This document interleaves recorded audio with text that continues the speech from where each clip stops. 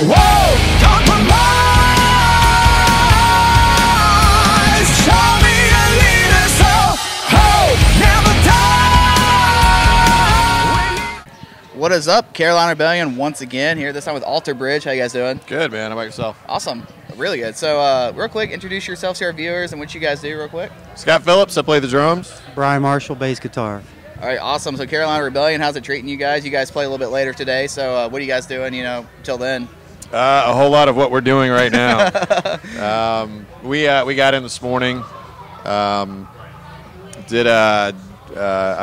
and I did a brief signing over at the Musician Experience 10 or whatever that was. Okay.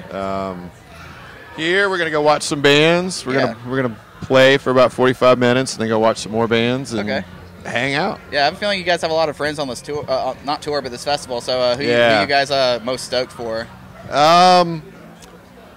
Well, I think I'm probably most stoked for Little Ty Trujillo. You know, I think that he's going to be up there with Korn tonight. I'm excited to see him. He should probably be in school, but he is playing. It's a Saturday, bro. It's a Saturday. It is a Saturday. Maybe he flew out this morning. I don't know, but yeah, I'm excited for him. I'd like to see Rival Sons. I'm excited about seeing Tesla at 6:30. So yeah, I'm a big classic rock fan. So those guys have been around a while and an epic band. All right, sweet.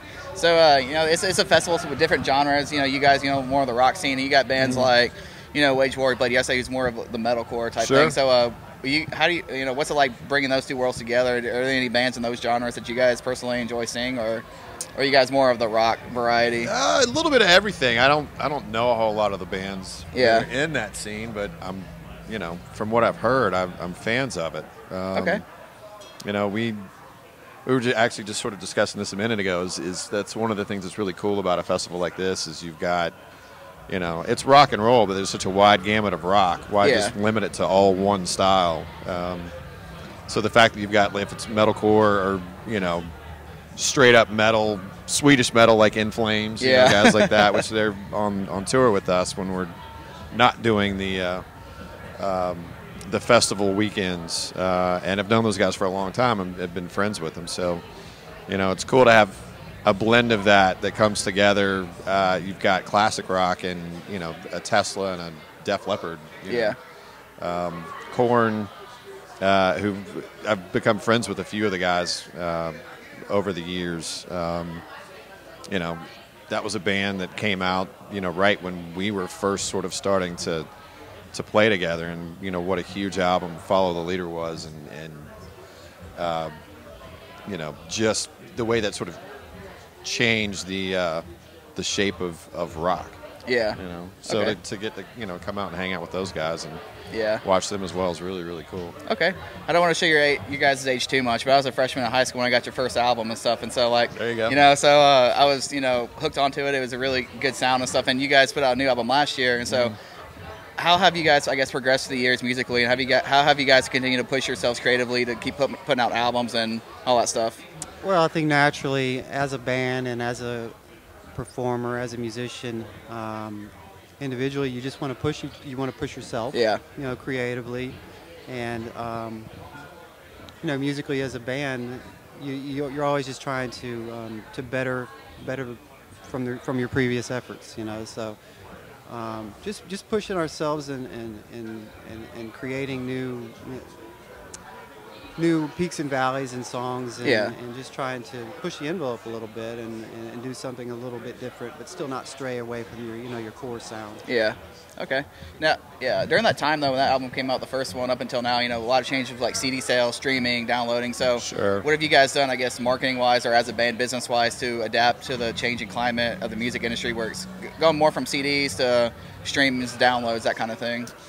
For a while, CD sales have obviously declined, but I guess for us, just to be able to come out, you find other ways to sort of generate a revenue stream to allow you to still be able to do this. If it's with limited edition type stuff,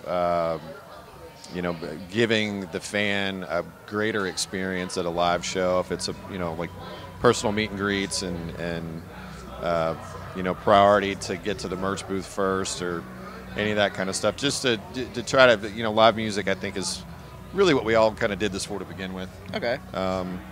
And to, allow us to continue to do that and just find different ways to make it fun for somebody to come out and see a show and want to continue coming out to see shows.